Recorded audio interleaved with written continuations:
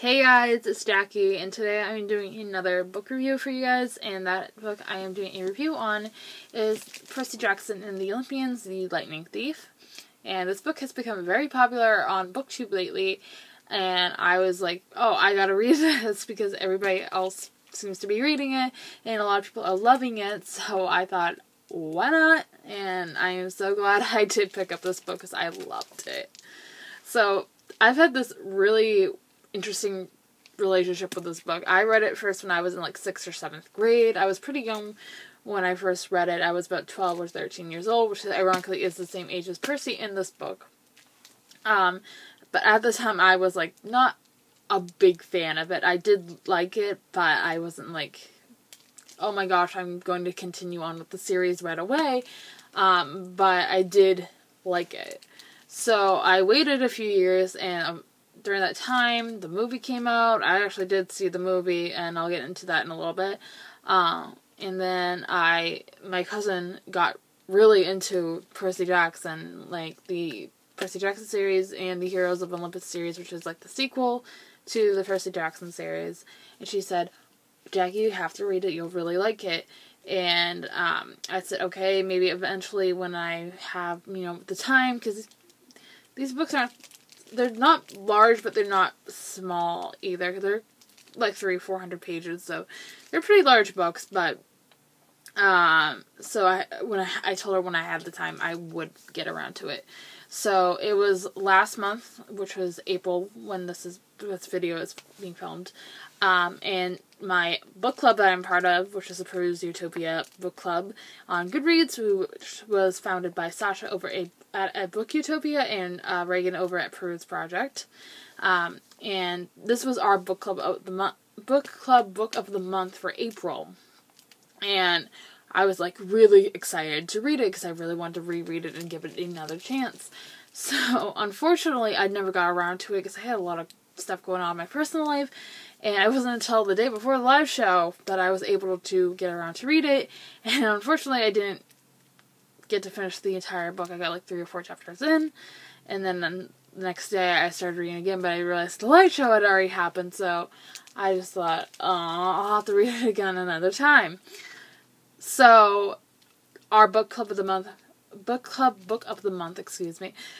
this month, the month of May, is the new Rick Riordan book, which is The Trials of Apollo, the Hidden Oracle, and I was like, oh, I want to read it so bad. So a lot of people said, like, oh, you have to read the Percy Jackson and the series and the Heroes of Olympus series before you can get to it, because there's probably going to be spoilers in the new book.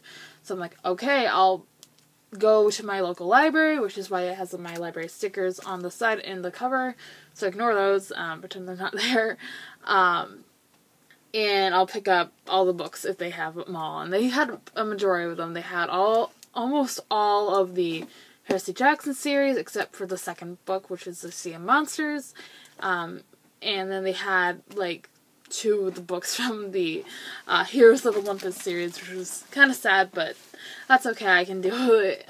So I was like, I went home that day and I started reading it, and I literally could not put it down. It is that good.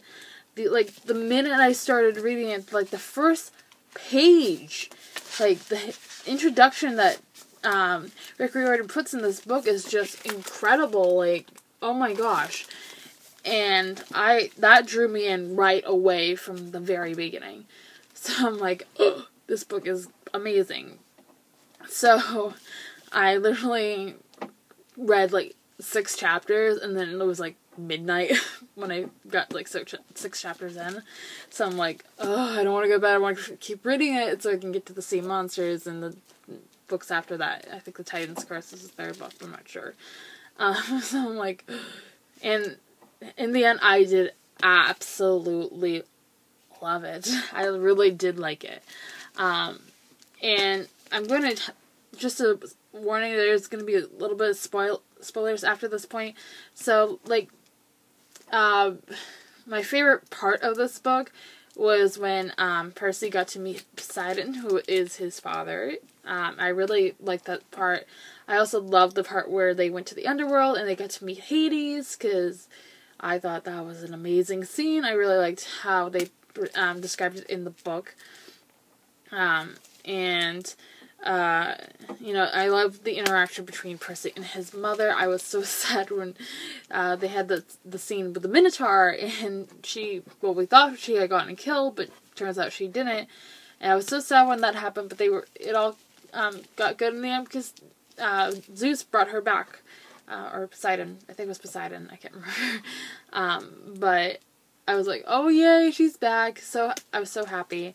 And then some of my favorite characters, I love Annabeth, I love Percy, I love the interaction between those two. I am not sure how I feel about Grover at this point. I'm going to probably have to continue on with the series to see how I feel about him in the end. But I love Percy, I love Annabeth, I think they're great characters, I love the interaction between them, I love the interaction between all three, between Percy, Grover, and Annabeth.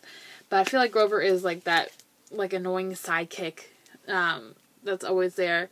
But again, I'm not sure if it will change in the next few books in the series. So, yeah, that was my review of Percy Jackson and the Olympians, the Lightning Thief. I was so happy with how this book turned out. I really loved it. And if you guys liked it too, please give this video a big thumbs up, and don't forget to hit the subscribe button that's down below.